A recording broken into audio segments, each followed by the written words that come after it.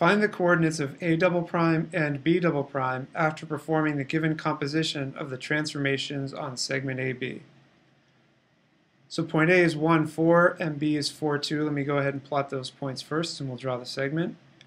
So over 1 up 4, and then over 4 up 2. So this is point A, and this is point B.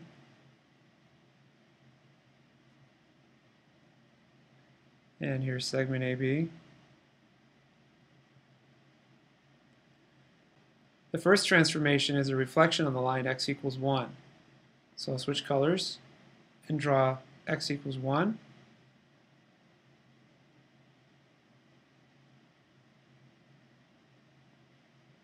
It's a vertical line through the value of x equals 1.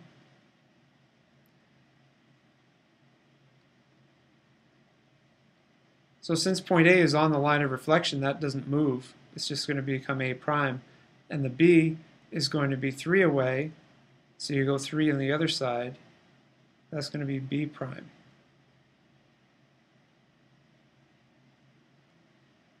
So this is point A and point A prime.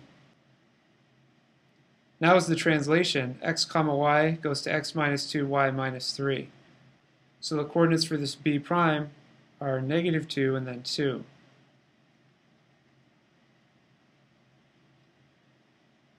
Remember, we go from 0, 0 to get the coordinates, so it's 2 to the left and 2 up. Now the translation is x comma y goes to x minus 2, y minus 3.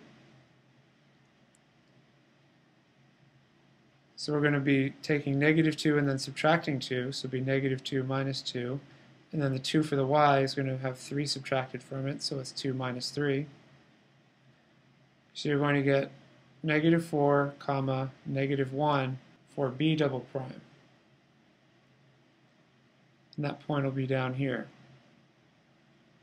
So go -4, -1. So that's b double prime. And then a double prime, we'll start at the point 1, 1, 2, 3, 4. And then we'll subtract 2 from the x and 3 from the y. So it'll be 1 minus 2 and 4 minus 3. So that's going to be -1, comma, 1 for a double prime. So a double prime will be right here.